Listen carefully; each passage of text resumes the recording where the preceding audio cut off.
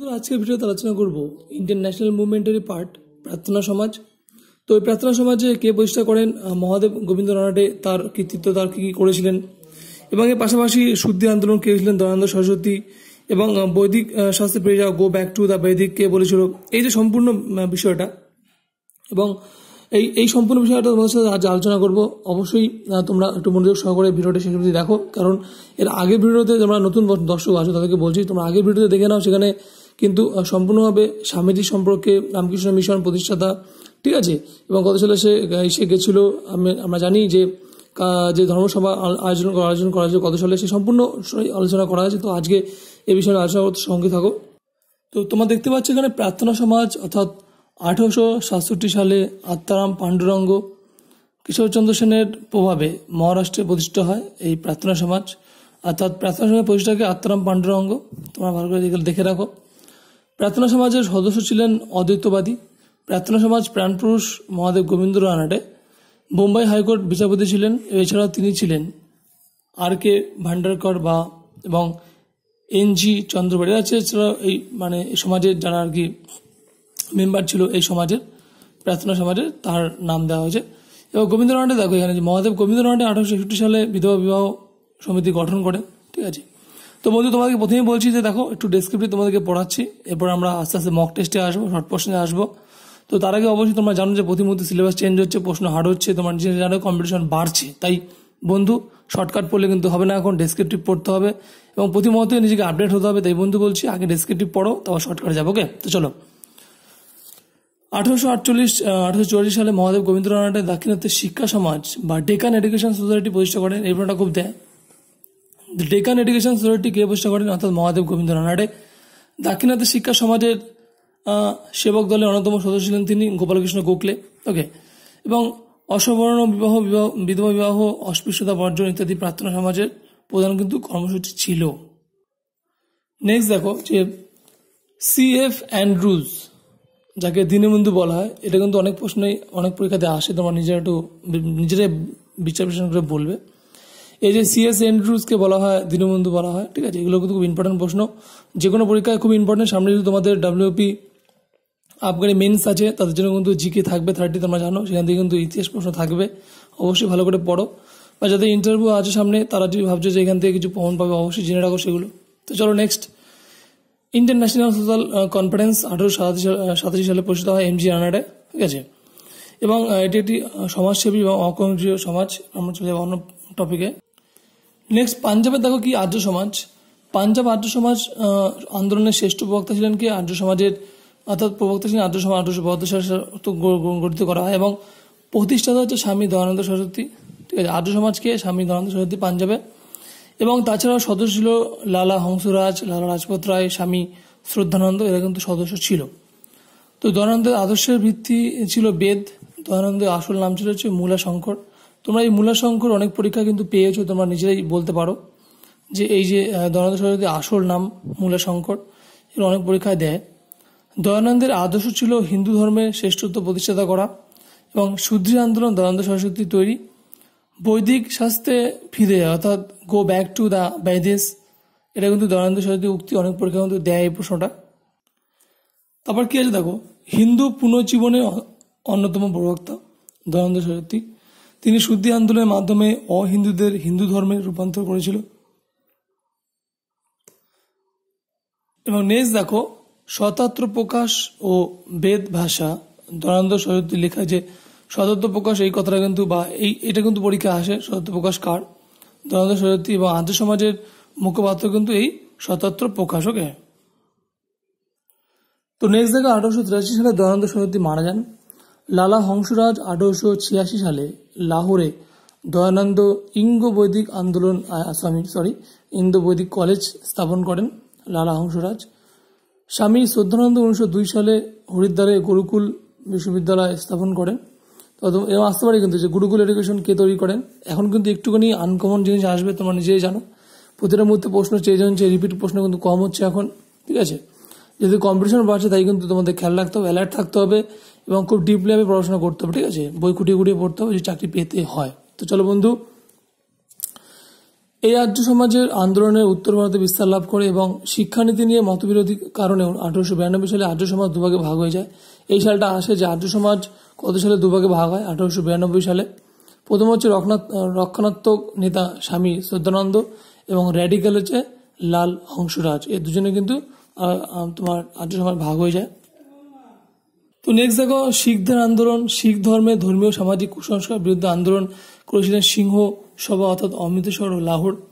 1922 সালে অকালি আন্দোলন উদ্ভব হয়, যে অকালি আন্দোলন কত সালে তৈরি হয়, 1922। তাই বন্ধু বলছি যে তোমাদের এই জন্য কিন্তু ডেসক্রিপটিভ পড়াচ্ছি আমি, কারণ এরপরে আমরা আস্তে আস্তে মক টেস্টে আসবো।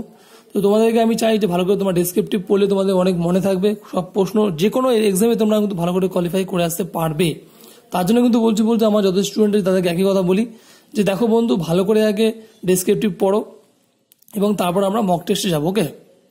1922 সালে শিখ গুরুদ্বার আইন প্রবর্তিত হয় এবং এর ফলে গুরুদ্বারগুলি থেকে কিন্তু দুর্নীতি দূর করা সম্ভব হয়েছে এবং মতান্তরে গুরুদ্বার থেকে অপসারিত করা হয়েছে। তো নেক্সট দেখো এখানে থিওসফিক্যাল সোসাইটি, তোমরা অনেকেই নাম শুনেছ। থিওসফিক্যাল সোসাইটি অর্থাৎ প্রতিষ্ঠাতা হচ্ছে মাদাম ব্লাভেটাক্সি ও কর্নেল অলকট। ঠিক আছে, প্রতিষ্ঠাতা থিওসফিক্যাল সোসাইটি প্রতিষ্ঠা কে তাহলে? মাদাম ব্লাভাটাক্সি ও কর্নেল অলকট। 1872 সালে মার্কিন দেশের এই সোসাইটি প্রতিষ্ঠিত হয়, ভারতে এরা প্রতিষ্ঠিত করেন এবং 1882 সালে মাদ্রাজে উপকণ্ঠের অ্যাডিয়ার নামক স্থানে তারা থিওসফিক্যাল সোসাইটি স্থাপন করেন। থিওসফিক্যাল সোসাইটির প্রাণ স্বরূপ ছিল মিসেস অ্যানি বেসেন্ট। ঠিক আছে, এটা হচ্ছে মেন প্রশ্ন যে থিওসফিক্যাল সোসাইটির প্রাণ বন্ধুকে, অর্থাৎ অ্যানি বেসেন্টকে কিন্তু বলা হয় থিওসফিক্যাল সোসাইটির প্রতিষ্ঠাতা। ওকে। অবশ্যই আরও বেশ কিছু গুরুত্বপূর্ণ তথ্য তোমাকে দিচ্ছি, এগুলো ভালো করে তোমার নোট ডাউন করে রাখো।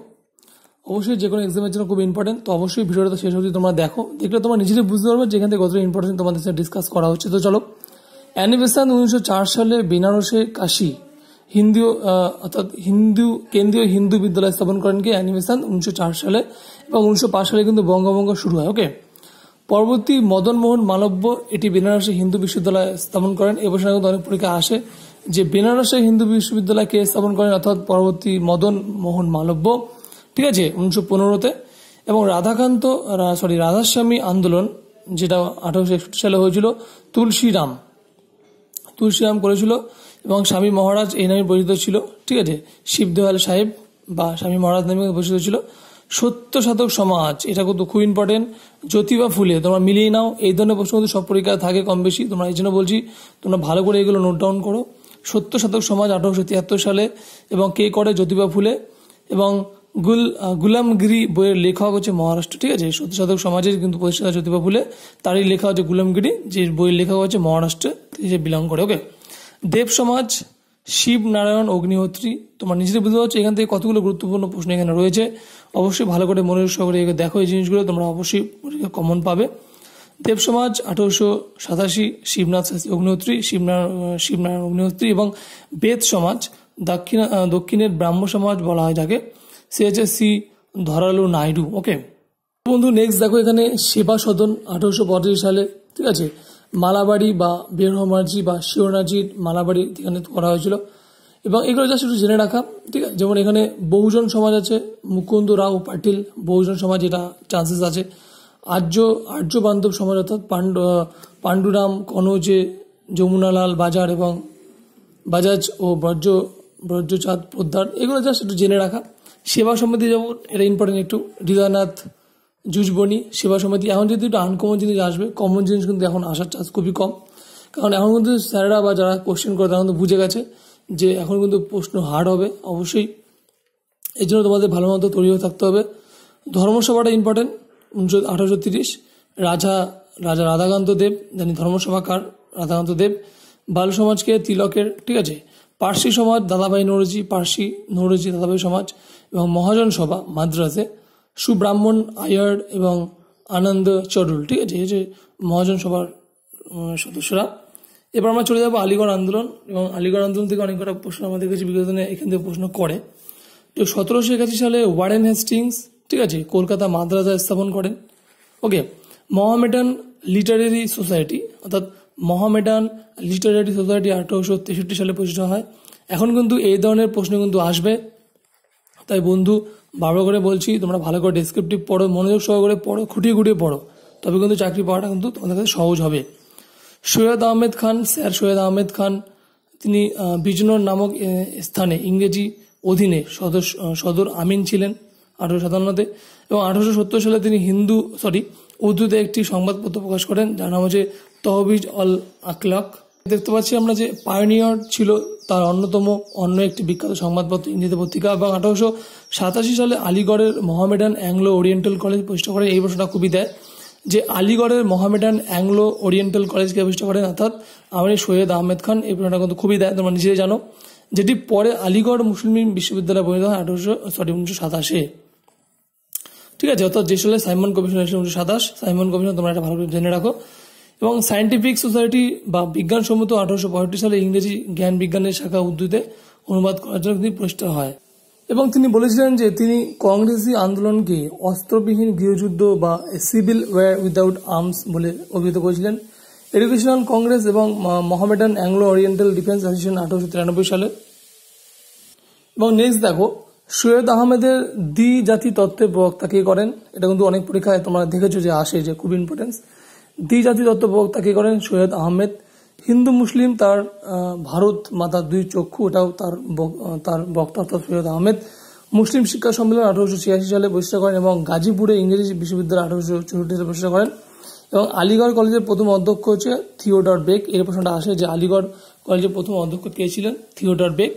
ঠিক আছে, এবং ইউনাইটেড ইন্ডিয়ান প্যাট্রিয়টিক অ্যাসোসিয়েশন 1888 সালে প্রতিষ্ঠা করেন থিওডর বেক। এবং থিওডর বেক হচ্ছে আলিগড় ইনস্টিটিউশনের গেজেটেড সম্পাদক। ঠিক আছে, এবং ভারতীয় ইন্ডিয়ান মুসলিম বইয়ের স্রষ্টা হচ্ছে উইলসন হান্টার। তো বন্ধুরা, যে বিষয়গুলো আজ আলোচনা করলাম তোমরা অবশ্যই মনোযোগ সহকারে প্রশ্নগুলো ভালো করে তোমরা স্টাডি করো। আমি আশা রাখছি তোমরা এখান থেকে প্রশ্ন কমন পাবে। অবশ্যই যদি তোমাদের মনে হয় যে এই প্রশ্ন তোমাদের ভালো লাগছে বা তোমাদের ইম্পর্টেন্স মনে হচ্ছে, তো অবশ্যই একটা লাইক করো। কারণ অবশ্যই তোমরা জানো যে অনেক পরিশ্রম করে, অনেক সময় ব্যয় করে কিন্তু এই ভিডিওগুলো করা হয় আমাদের স্টুডেন্টের জন্য, তোমাদের জন্য, নতুন ভিউয়ার্স তাদের জন্য। তো অবশ্যই যদি মনে করো যে এই চ্যানেলটিকে সাপোর্ট করা উচিত এবং এখান থেকে তোমরা যদি শিখতে পারছো, তো অবশ্যই তাহলে চ্যানেলটিকে সাবস্ক্রাইব করো এবং আমার পাশে থাকো। আমি তোমাদের পাশে অল টাইম আছি এবং পাশে থাকা বেল আইকনটিকে প্রেস করে রাখো অল টাইম আপডেটের জন্য। ঠিক আছে, তো বন্ধু চলো আমরা নেক্সট ভিডিওতে আলোচনা করবো। ওকে।